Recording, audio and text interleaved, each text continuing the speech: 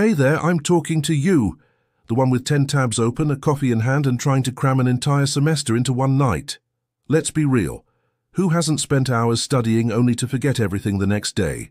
Here's a truth that could change your entire game. Studying more isn't the answer. Studying smarter is. And what's the secret of the most successful students? They've mastered the art of rest. Yes, rest. In this video, we'll dive into the science behind why resting is your secret superpower for learning better. Stick around until the end, because I'll share 4 simple hacks you can start using today, and let me know in the comments which one are you going to try first. Let's talk about this grind culture that everyone praises. You know that whole no pain, no gain mindset, like study until you're a zombie, chug another coffee and keep going. That's a myth when it comes to your brain. Here's the truth. Your brain is not a tireless machine, it's like a muscle. And what happens to a muscle if you train it non-stop without letting it recover? It burns out. It fails. Studies show that after 60 to 90 minutes of intense focus, cognitive fatigue starts to set in. That's when you find yourself reading the same paragraph for the 3rd time, highlighting everything in neon, and nothing is actually sticking. Worse yet, forcing yourself to study while exhausted only reinforces shallow learning. It's like trying to fill an already overflowing glass. The water, or in this case, the content, doesn't stay. It spills. A Stanford University study found that information retention can drop by up to 40% when you study without strategic breaks. So instead of saving time, you're actually wasting it. Let's change that. Now let's nerd out a little. Let's understand what's going on inside your head when you study. Everything you learn first goes into your short-term memory, like a temporary draft.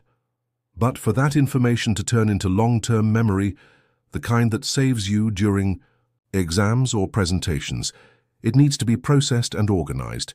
And guess who does that heavy lifting? Your brain, but only when you give it a break. When you pause or rest, your brain enters a state called the default mode network. It's like a backstage crew coming in to sort out the drawers, connect ideas, and save the important stuff. Ever noticed how sometimes you understand a concept better after taking a nap or going for a walk? That's the default mode network, doing its thing. Without these breaks, what you studied just floats around in your short-term memory and disappears.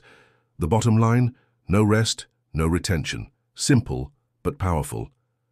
If you think sleep is just shutting down for a few hours, get ready to have your mind blown. Sleep isn't just rest, it's active mental recovery. During sleep, especially in deep and REM phases, when you dream, your brain is literally reinforcing the connections between everything you learned. It's like it's organizing folders, labeling them, and hitting save in your mental hard drive. Harvard researchers found that students who sleep well and consistently perform up to 30% better on memory tasks than those who study more hours, but sleep less. Let me say that again. You can study less and remember more just by sleeping better. So instead of pulling an all-nighter, how about a new strategy? Study earlier, aim for 7 to 8 hours of sleep, and show up to the test with your brain sharp and ready. Sleep isn't the enemy of success. It's the secret sauce that makes everything click. Let's talk about a secret weapon, micro breaks. You know that moment when you think, take a 5-minute break, I'm too behind, can't afford it. Those 5 little minutes could be the difference between a half-baked study session and a ninja-level learning experience. The Pomodoro Technique, for example, is based on this. 25 minutes of full focus, 5-minute break. Sounds simple, but it's scientifically proven to recharge your attention and boost your mood. Think of your focus like a smartphone battery. If you use it non-stop, it drains fast. A short break is like a quick charge. You come back with more energy. Even better, during these breaks, your brain keeps processing information in the background, like an app running in low-power mode. So while you think you're just resting, you're actually learning. Next time you hit a wall, get up, stretch, take a walk, drink some water. It's more effective than another cup of coffee. Time. To crush a myth that's holding you back. Resting is not laziness. In fact, knowing when to take a break is a sign of intelligence and discipline. Think of elite athletes like Neymar or Simone Biles. They train hard, but they also know when to stop and recover. If they ignored rest, they'd burn out or get injured. Why do we think the brain is any different? Real productivity isn't about studying 24/7. It's about being strategic with your energy. It's knowing when to say, okay, time to reset. A University of Illinois study found that people who take regular breaks are 15% more productive and less stressed than those who try to power through non-stop. So next time someone calls you lazy for taking a nap, throw some science at them. Resting is just as important as studying, period. Let's be honest, most of us confuse rest with distraction.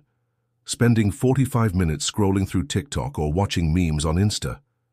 That's not rest, that's mental overload. Your brain is still processing images, sounds, notifications, drama. It's like swapping one job for another. Real rest is more boring. It's quiet, it's calm. But that's where the magic happens. When you put down the screens, your brain has space to breathe and organize ideas. Want a practical example? Try this. Sit outside without your phone, just watching life go by. Do 5 minutes of stretching, feeling each muscle relax. Close your eyes and breathe deeply, focusing only on your breath. At first it might feel weird, even boring, but it's like giving your mind a deep clean. A University of California study found that just 10 minutes without digital stimulation reduces anxiety and improves mental clarity. So why not try a digital detox at least once a day? Ready to put this into action? Here's your simple and direct plan. Use the Pomodoro Technique. 25 minutes of focused study, 5-minute break. Set a timer on your phone. Prioritize sleep. Set an alarm to go to bed, not just to wake up. Aim for 7-8 hours a night. Take a screen-free break, 10 minutes. A day, no phone, just you and your breath. Balcony, bedroom, wherever. Schedule your rest. Include breaks and sleep in your study routine like they're non-negotiable appointments. You don't have to turn your life upside down.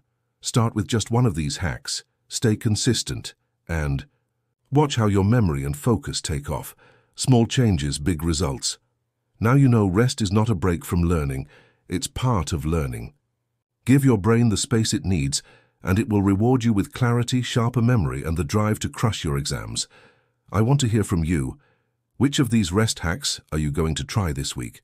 Let me know in the comments. I'll be reading every one of them. If this video helped you, drop a like, share it with that friend who's burning out from non-stop studying, and subscribe for more science-backed tips to study smarter without the burnout. Your brain deserves more than just survival. Let's help it shine.